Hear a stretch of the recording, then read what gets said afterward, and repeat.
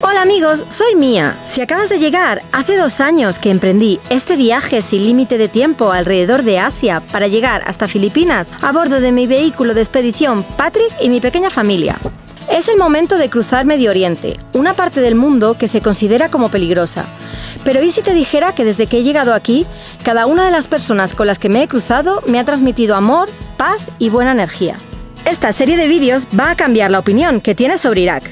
Y si no quieres perderte esta o las próximas aventuras, no olvides de suscribirte al canal antes de que empiece el vídeo. Chao. Bye. Bye, bye. Buenos días, chicos. Bueno, mi viaje por Irak está siendo completamente improvisado y desde que hemos llegado ha sido impresionantemente una locura. Locura en el sentido positivo, porque cada día conocemos a alguien, encontramos a alguien, nos pasa algo y al final la gente nos organiza nuestros días. Aquí estamos, Nadine y yo. Nadine, ¿quieres decir hola a mis amigos de YouTube? Hola. Son las 8 de la mañana. Ayer nos acostamos súper tarde porque fuimos a un barrio alternativo aquí en la ciudad de Erbil, donde nos estamos quedando desde hace una semana. Y hace un par de días me contactaron por Instagram la radio número 1 de Erbil. Y yo al principio estaba un poco que no sabía que si venir o no venir, porque tenían ganas de hablar conmigo. Ayer por la noche me volvieron a escribir y acepté venir a hablar con ellos. Su programa es por la mañana y acaba a las 9, así que nos estamos dirigiendo hacia el puesto de radio, no sé cómo se llama, y vamos a tener una entrevista con ellos. Estoy emocionada, la verdad, porque primero voy a hacer una entrevista con una radio en Irak. Segundo, nunca he estado en un plató de radio. No sé si se dice plató, un estudio de radio. Así que estoy muy emocionada, primero porque voy a ver un estudio de radio que me hace muchísima ilusión. Segundo, porque es en Irak. Y tercero, porque me van a hacer una entrevista. Estoy muy contenta. Ayer me dieron un badge de media, hoy me hacen una entrevista con la radio. Empiezas. High level, guys. High level, guys.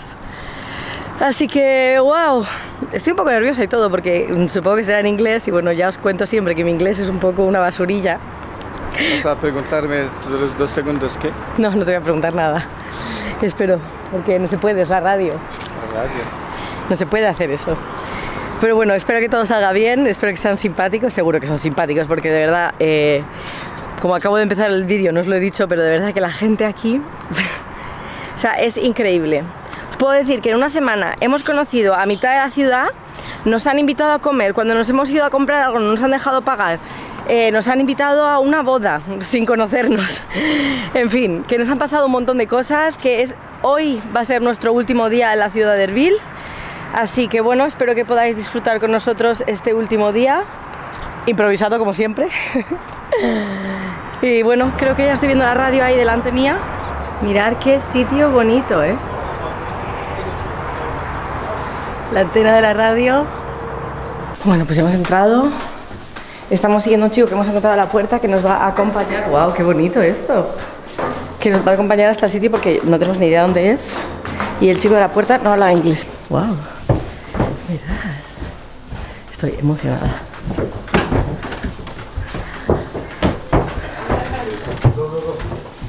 Hi guys. Hi. How are you? Good morning. Nice to meet you. Nice to meet you too. Hi. Nice to meet you guys. Have a seat here. Okay, perfect. I'm Imaginaos. How you doing? Good morning. Good morning, guys. Good morning, Mia. How are you doing? Hello, guys. How are you? I'm good. Mia, welcome to Kurdistan. Thank you so much. Welcome. You. By the way, you're all over TikTok. I just want to say, like, we're in the presence of TikTok fame. I just want to say that. So, we were just talking to her before the show. So, Mia, of course, she's just going to introduce herself in a bit and tell you, we're going to know all about her. But the way we discovered Mia was we saw TikTok, and I think it was like things you can do in Kurdistan. And I was like, hey, I haven't seen this in Kurdistan. Like, she's not even from here, and she knows more places than me. So I was like, we gotta get her in the show, and we gotta know more about her. So, good morning, Mia. How are you doing? Tell us a little bit about yourself. I'm so fine, and so thank you to be here today to speak with you guys, and thank you to everyone here in Kurdistan because the support that the people is giving to me is absolutely crazy. I didn't expect this at all. Really? No, at all. I mean, I don't know here, you know, but... What did you think? You're gonna come with your hair and your van and everyone's gonna be like, who's this? No. Bueno, pues acabamos de terminar la entrevista. Me ha encantado la sensación de estar aquí. Ha sido genial. Estos chicos son unos máquinas, tienen una energía que venía dormida y me han despertado así. La entrevista está colgada en internet y os voy a dejar el link en la descripción por si queréis escucharla. Ha sido toda en inglés, maravillosa. I want to ask you, what's your name? Marianne. Marianne. My real name is Marianne. Nice to meet you and thank you so much. Thank you guys. You guys were amazing. Yeah, thank you. Yeah, You follow too. them on everything. If they're watching the video, they're following me. Not really, not maybe not. And your name? My name's Mivan. You want to say something to my friends? He's famous. You're on following the TikTok. right people, by the way. Ah, you are famous in TikTok? Maybe a little bit. I will let your account here in the description, then the people can follow you. It's just Mivan. What are you doing in TikTok? I talk about social issues and issues that we have in our society. So women's rights, human rights, LGBTQ rights. That's my Nice. I will follow by the way. Yeah. ¿Cómo ha estado mi inglés? Muy ¿He pasado bien. la prueba? Así es. ¿He dicho algo que no tenía que haber dicho? Una 7. ¿Un 7 solo? Un 7. Qué vergüenza. Un poquito más necesitas. Un 7 es bueno. Bueno chicos, pues hemos venido con mi van hasta el centro de la ciudad después de esta súper entrevista, porque la verdad aquí hemos hecho muy buenas migas con él y estamos hablando de cosas muy interesantes. Nos está hablando mucho sobre la cultura de Kurdistán, es para allá, y hemos decidido que vamos a ir a desayunar todos juntos y así nos sigue contando cosas, porque la verdad es que es muy interesante saber más sobre la cultura de este lugar, y qué mejor que por las manos de un local, que sobre todo la mejor parte de todo es que habla un inglés que, vamos, a veces ni le entiendo de lo bien que habla. Así que vamos a ir a tomar un desayuno en un lugar que dicen que es uno de los más famosos aquí para desayunar. Estamos en el bazar donde vinimos el otro día y nada, deseando ver este desayuno, porque la verdad que ayer me quedé con hambre en la cena y hoy no puedo esperar para comer algo más.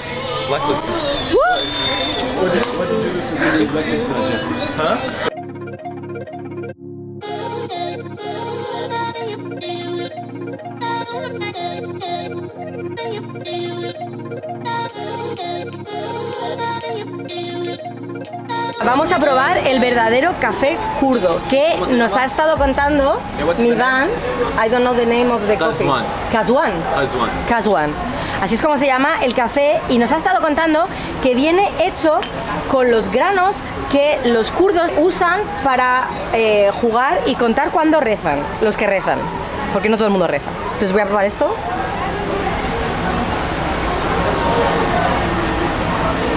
It tastes like coffee with milk. It's like chocolate. Ah, yeah, like chocolate maybe. It tastes like chocolate. It's so good. Wow. Oh, me gusta mucho esta cosa. When we're kids, they give us formula milk, they don't give us real milk, and then when we grow up, we drink someone else's milk. No diría que es café, es que esta me encanta. This is a breakfast. It's not a joke. Normal breakfast for us. Yeah, come on. It's normal. Tell me that you eat this every morning. Bueno, el desayuno estaba delicioso. Nadine y yo creo que hemos acabado, pero mirar, aquí se ve quién es el kurdo que va a acabarse todo, que me lo ha dicho que se lo acaba y se lo va a acabar. Thank you so much. I hope we will meet again.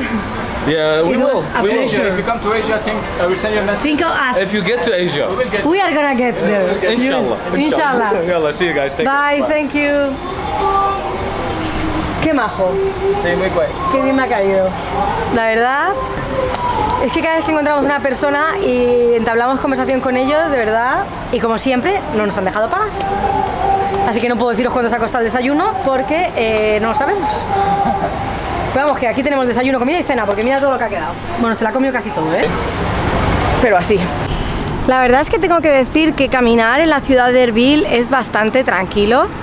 Que si todo el mundo me pregunta si me siento segura aquí como chica, tengo que decir que la verdad he caminado hasta de noche con la cámara en la mano y no he sentido ningún tipo de miedo, no he sentido ningún tipo de agresión, que muchas veces voy enseñando los brazos y los hombros, cosa que aquí no están acostumbrados a ver, y que me han prevenido muchas veces que me iban a mirar con ojos de león.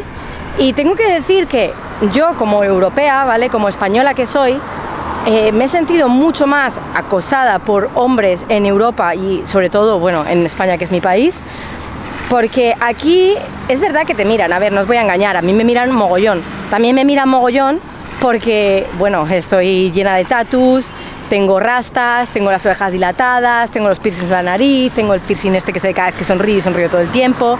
Entonces, a ver, ¿que encuentro normal que me miren? Sí, lógicamente, estoy segura que han visto muy pocas chicas como yo, si han visto alguna y si no ha sido en la tele.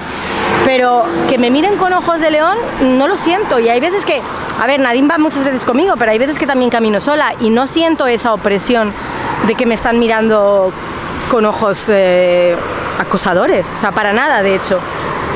Así que si me siento segura como mujer aquí, sí, me siento segura. Que me siento segura como ciudadana, como persona en general, evitando la disfunción entre hombres y mujeres, sí, me siento segura. No encuentro para nada que sea un lugar inseguro, o por lo menos esta ciudad. Nos hemos metido por barrios que de verdad no me hubiera metido ni en España. Hemos caminado por todas partes, voy con la cámara en la mano. Las únicas personas que se me acercan son para pedirme fotos o decirme que me conocen de TikTok o de YouTube. Gente muy agradable diciéndome bienvenidos, bienvenidos a Kurdistán, bienvenidos a mi país, bienvenidos a Irak, gracias por venir, o para invitarnos a cualquier cosa.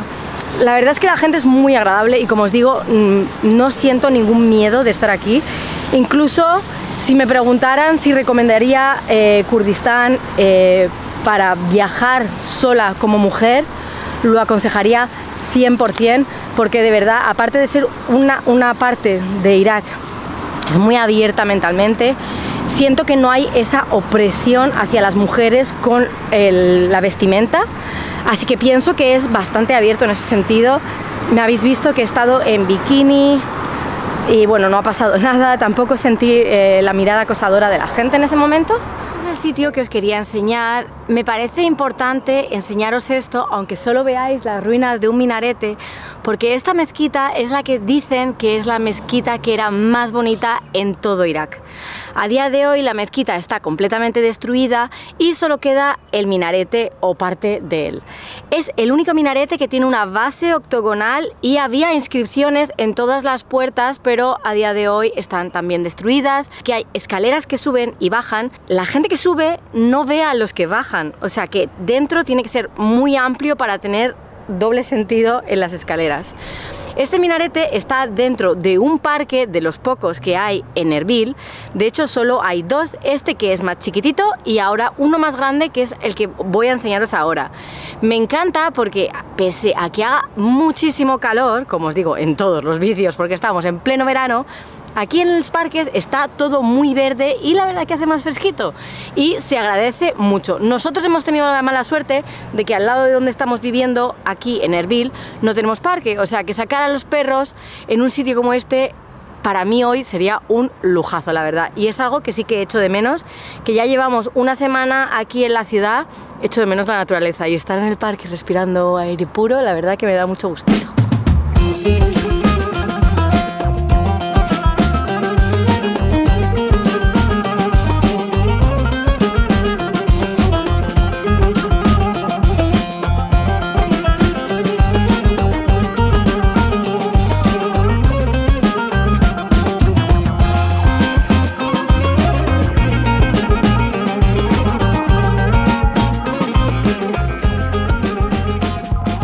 Que os he dicho que este parque era el pequeño, pero que al final llevamos andando 10 minutos y todavía no vemos el final. La verdad es que no hay mucha gente porque supongo que es por el calor. Si algo que me he dado cuenta es que aquí casi toda la gente sale cuando es el sunset, porque bueno, pues pienso que a un local no le apetece estar sufriendo este calor, que nosotros como somos turistas pues nos importa menos. Aquí hay una réplica en miniatura del minarete que hemos visto antes y esta es la ciudadela también en réplica en miniatura, mirad. Está muy bien hecha. Wow, mirad para que veáis. Y lo que no me esperaba para nada es que tenemos ahí lo que yo diría que es la Torre Eiffel, o parece la Torre Eiffel, ¿no? No sé, quizás no lo sea. El parque es muy bonito, Como ves, hay algunos rascacielos ahí detrás. No hemos ido a la zona donde están los edificios de rascacielos, pero hay una zona que aquí en Erbil, en el norte, que está llena de rascacielos. No hemos ido porque la verdad que nos han dicho que es mejor ir por la noche porque está todo iluminado. Y ayer, como fuimos a visitar la zona alternativa, pues no nos dio tiempo. No sé si esta noche nos dará tiempo, pero si no nos da tiempo, pues mirarlo en internet. Se llama Empire World y es el lugar donde están los rascacielos aquí en Erbil. ¿Tenemos que salir? Mirad, hay hasta un teleférico que bueno, ahora no está funcionando, pero hay un teleférico dentro del parque, creo que te lleva de un parque al otro, pero como os digo, ahora no está funcionando, así que no sé si es que está completamente out of service o solo ahora porque no hay ni el tato en el parque.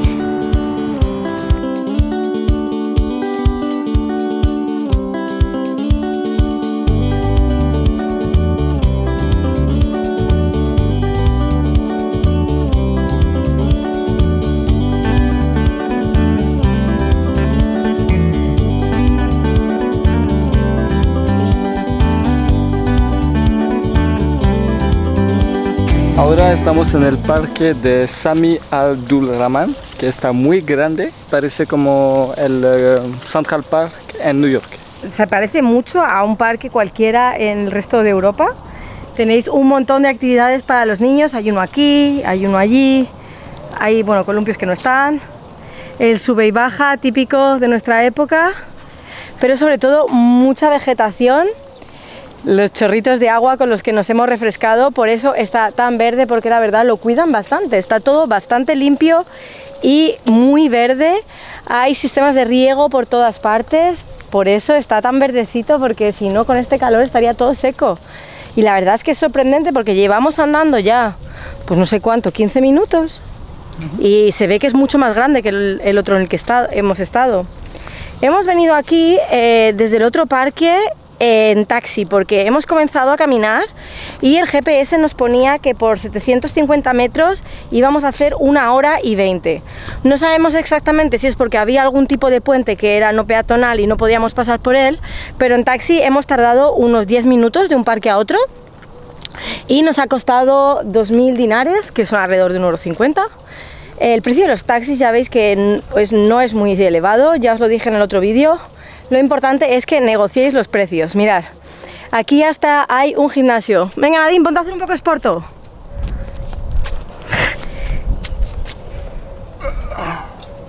No creo que eso es para eso, ¿eh? No sé. Venga, vamos, trabaja los jambres.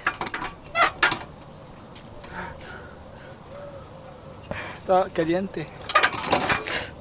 Ahora entendéis por qué Nadine es tan delgado, porque ese es el máximo deporte que hace en su día. Nos hemos aventurado a cruzar el parque, pero no sabemos ni cuánto vamos a tardar en cruzarlo, que igual tardamos 7 horas. A mí se me asemeja un poco al Retiro de Madrid. No sé si habéis estado, que por cierto, si no habéis estado nunca, os recomiendo mucho ir a Madrid y visitar el Retiro, que es muy bonito. Hemos visto que hay varios estanques, llevamos un rato buscándoles, pero es que es tan grande que no logramos encontrar ni la mitad de las cosas que hay. ¿Qué hemos visto? Hay un estanque. Hay una librería coreana.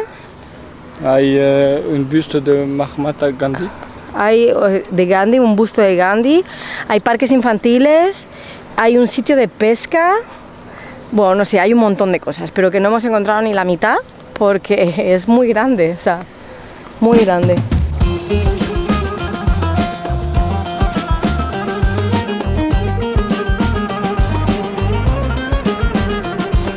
He conseguido salir del parque después de haber andado como 45 minutos. Estamos secos, pero vamos de camino al centro. Vamos a ir al Gran Bazar porque hoy voy a intentar probarme un vestido típico kurdo, a ver si lo consigo. Pero bueno, eso ya os lo enseñaré en el próximo vídeo. Así que chicos, si os ha gustado el vídeo, si queréis darme amor, si disfrutáis con mis episodios, dadle al botón de like, que es gratis. Y siempre me podéis dejar un comentario para decirme qué pensáis, si queréis que haga cosas diferentes. Y sobre todo, no olvidéis de suscribiros porque... Hoy estamos en Erbil, pero mañana seguro vamos a estar en otro sitio. Bueno, seguro que en el próximo vídeo seguiremos aquí, así que será pasado mañana, ¿vale? Así que, ¡hasta luego!